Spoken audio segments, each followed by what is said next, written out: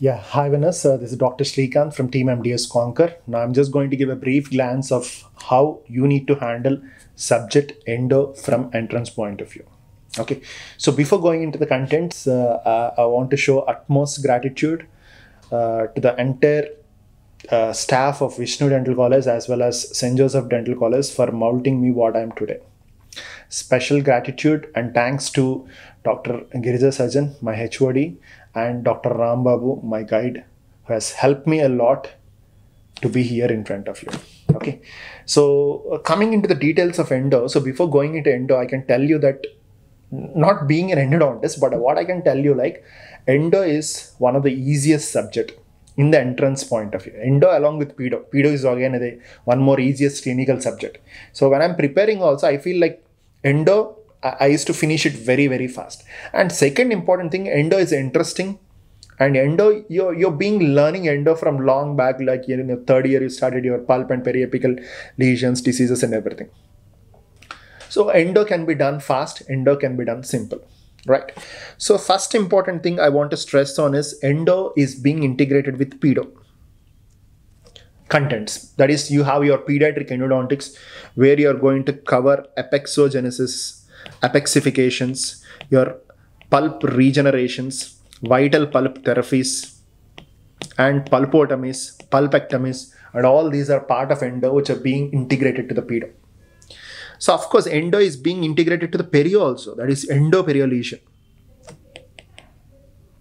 Endo is being integrated to the perio, that is endoperio lesion. So endo is being integrated to the oral surgery also. Not very specific, but your apexectomies, okay. So your periapical surgeries, your microsurgeries are a part of your oral surgery also. It is being integrated to your microbiology, okay. So that is your oral microbiology. So endodontic microbiology is a part of your oral microbiology. So it's being integrated to the so many subjects, and according to the NEET blueprint, okay, I can allocate, there will be 10 plus score from endo exclusively. Of course, endo plus cons, it's going to hit somewhere around like 14 to 16 plus for sure, definitely, but endo exclusively going to be more than 8 or 10 plus in your NEET. And coming to INICET, endo is an upgraded subject. Lots of importance, like you'll have 10 to 12 questions on endodontics exclusively in the INICET. Okay, a subject which has lots of demand, subject which has lots of weightage. Right. Coming to the individual topics and the contents, what you have to do from endo, okay, I can list out them as first is a diagnosis. So in diagnosis, you have to cover pulpal diseases, periapical diseases, pulpal plus periapical diseases. That is your American Association of Endodontics classifications. Everything has to be done which are not there in your textbooks, which are important. So in diagnosis point of view, you need to cover like the diagnostic aids. Okay, the diagnostic aids, you need to cover your pulp vitality test has to be covered, pulp sensibility test has to be covered, the recent pulp vitality like your pulse oximetry, laser Doppler flowmetry has to be covered top to bottom. So everything was covered in the smart videos, no need to worry. The second important content of endo is your pulp and pulpal diseases. Means your pulp histology has to be done. So if you see recent NEET or INICET questions that is given in 2020-21, there were questions on pulpal zones of the pulp. There are questions on fish zones. Okay, there are many things which are moving around the histology of the pulp which are very, very important from examination point of view. And the next one is periapical diseases. Periapical diseases has to be done. So these are like pulpal diseases and periapical diseases are your part of your oral path and oral medicine, right? Which has to be done top to bottom. Then the next fourth one I want to stress on is anatomy of the pulp. So regularly your dental anatomy is going to cover the external anatomy. Now you will be focusing more on the internal anatomy. So in this internal anatomy, okay, you need to learn about the number of canals in each teeth, number of roots in each teeth. Okay, what is the extra canals that you found? Like for example, if you take 2020 INICET question, the percentage of mandibular centrals having 2 canals, 41.4 is a question directly from the contents of your internal anatomy. So apart from this internal anatomy, there are questions which frequently asked like Wien's classification, vertices classification of your root canals, is a frequently asked question. Even in your 2021 NEET, there is a question on the veins and vertices classification. Okay, so which are very, very important. So simultaneously, you need to cover the loss of orifice openings and everything, which are a part of your axis opening also in the internal anatomy. The next one is your axis opening. So the basics of axis opening, the objectives of axis opening. Okay, so the different types of axis opening techniques. What are the latest advanced axis opening techniques, like your Ninja technique, most conservative axis opening techniques. Okay, so these are the advanced things that you have to make a note apart from the regular thing. So most favorite question for axis opening, the main purpose of axis opening is to provide a straight line access to the apical foramen. But there are few things, advanced things that you have to make a note, you have to learn. Okay, so once you're done with axis opening, the next one is working length. Different types of working length. Okay, so different methods of analyzing the working lengths. What is the Wien's modification? What is Ingel's modification? What is Grossman's method of identifying the working length? What is the grid method of identifying the working length? What is the best method of knowing the working length? That is your combination of your radiographic and non-radiographic technique. So they can ask you what is the radiographic techniques, which of the following is a non-radiographic technique. They can ask you the different generations of apex locators. Okay, nowadays examples of generations of apex locators may not be asked because it's completely memory based. But long back, 5 years back, we used to have a questions on which of the following is an example of a third generation of apex locator. What are the recent apex locators that are available? So now apex locators are being in combination with the endomotor. So they comes under which generation? So all these questions are the regular questions that can be asked. So for example, if you see 2016 NEET or AAPG, you have a question like which is the type of working length determination in the case of open apex? That is by using your paper points. Okay, so such questions like where apex locators are contraindicated. So all these are the questions of choice. So when I'm talking about the working length. So next comes the working length. Okay, so it's better you start your instrumentation here. So what are the different types of instruments? What is DG16? What is CK17? So instruments which are used. What is endo-axis opening burr? What is Z-burr? Okay, so what are the instruments which are used at different levels? During axis opening, what are used? During biomechanical preparation, what are used? During obturation, what are used? During post and core, what are used? What are your GG drills? What are your piezo remmers? So all these are the diagram based questions or conceptual questions they can ask you for. So next, talking about the instrumentation, you need to learn about the different types of tapers. What are the advantages of smaller taper? What are the disadvantages or the advantages of larger taper? What type of taper you have to use in the modern endodontics? Okay, so cross sections of your files. What is file? What is reamer? What is H file? What is K file? What is Frixogate? And all these are the questions which are frequently asked. Cross sections of the files is a diagram based question that is given in the recent INICET 2. So you need to learn top to bottom, simple, easy to understand and easy to glance. So make a note, in instrumentation, you need to learn about the rotary instrumentation because INICET, so there are many questions on the rotary instrumentation. What are different generations of rotary files? What are the recent files? What is SAF? Okay, what is the cross section of a pro taper? Okay, so there are many such things that are regularly, constantly hitting on the question paper. So this is about instrumentation. You need to learn about the recent instrumentation too. Different types of irrigation devices you have to use. For example, if you take SRship papers of endo, there is a question of epexum. Epexum is something that is known by a PG student, but it is not to the level of an UG. It is nowhere there in any textbook. Okay, it's an article based question. So what is epexum basically? Okay, where it is used? What is the advantage of epexum? What is the speed of epexum? So all these are the series of questions which are given in SRship papers of endo, which you have to do it. There is no, you cannot escape from this because AIMS people, they regularly have a habit of picking this SRship concepts or SRship questions directly. So you need to do top to bottom of these particular areas. So once you're done with the instrumentation, that is regular traditional instrumentation as well as the advanced instrumentation, the next thing I want to stress on is biomechanical preparation. So what are the different types of biomechanical preparation? You learn so many step back and all these, like from where you move from apex to coronal, coronal to apex, what are the different types of techniques? They can ask you advantages of techniques. They can tell you this particular canal, which type of biomechanical preparation you can use. So what is the master cone? What is the initial apical file? What is master apical file? How many times you have to increase? Okay, which has more advantages, which has disadvantages? All these content has to be done top to bottom. The next one is I want to stress on obturation. So I hope you know the obturation techniques. What is lateral condensation, vertical compaction, what is thermal related obturation techniques. Okay, so what is thermomechanical obturation technique? Okay, the diagrams, the instruments, devices. What is obtura 1, what is obtura 2, up to what temperature they are heated up. Okay, so all these are the most commonly and frequent labs. For example, I can tell you like the mode of obturation technique in the case of your post and core. The answer is Chicago technique, which is also called a sectional obturation technique. So what is apical seal? So all these concepts are very, very important in the obturation. Objectives of obturation are very, very important. So next one, once you're done with obturation, then I want to stress on post and core. Of course, post and core is a part of both of your prosthodontics as well as your endo. When you do post and core, what are the recent post and core techniques? So what is what are the recent techniques? What is a metal post? Different types and shapes of metal post was a question that is frequently repeated in our INICET. You have tapered post, you have serrated tapered post.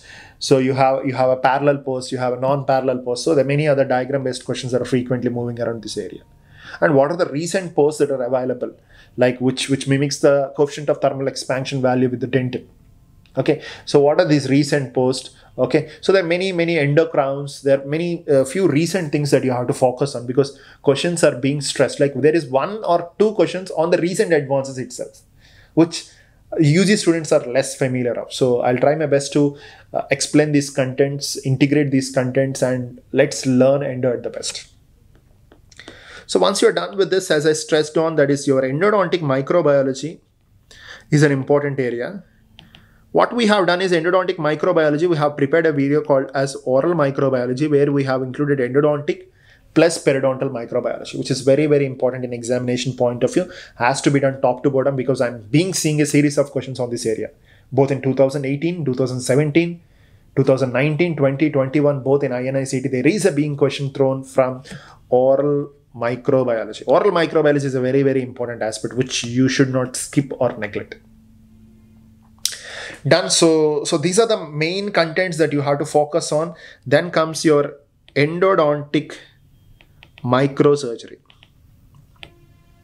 Okay, so your periapical surgeries, how they're associated with the microscope, what is the difference between the traditional surgery and periapical surgery, what are the instruments that are being used, your periapical piezoelectric instrument based questions, like which is used to cut the bone, that is used both for the implants as well as the periapical bone removal, is a frequent question that is being stressed and that's being asked. Even in the recent INICET, they're being asking what is the material with which it is made up of. Okay, so all these questions are the questions which are frequently moving around and frequently being asked. So in this endodontic microbiology, you can add a note about intentional reimplantation. Reimplantation is trauma, but intentional reimplantation is removing and keeping it. A traumatic extraction followed by reimplantation is a question that is being asked recently. Then comes after the endodontic microbiology, I want to add a note about the trauma. Trauma, you need to learn about the Ellis classification. I hope most of you are familiar with it. You need to learn about the Anderson's WHO classification, and you need to learn about the treatment plan for each and every class. What you need to do for concussion, what you need to do for primary trauma, what happens if you do an enamel fracture, dentinal fracture, pulpal fracture within this time. Okay, avulsion within this time, avulsion after this time. So all these are a series of questions that are being frequently repeated in your examination. So what are the materials of choice to carry an avulsed tooth? All these are again questions which the paper setters loves to ask. So we are done with trauma. We are done with this, and I want to add a note about the pulpal vitality procedures. Pulpal, your direct pulp capping, indirect pulp capping, pulpotomies, pulpectomies, all these comes under this list, which you are very, very familiar with, right? So once we are done with this, I want to stress on endoperio lesions. Okay, so the relationship of endo and perio. So what is primary endo, what is secondary perio? So you have a beautiful classification. So you need to learn which treatment has to be done first, what has to be done, like your hemi-session, your bicuspidization, your root recession, root end recession. So all this comes under a part of your endoperio lesions. So once we are done with endoperio lesions, okay, so the next important thing I want to stress on is regenerative endodontics, okay, which is a topic being neglected in many areas. Okay, it's not there on the MCQs were not there on the books, but AIMS is frequently asking questions on this particular area, which you should not neglect. So I just want to add a note about the bleaching.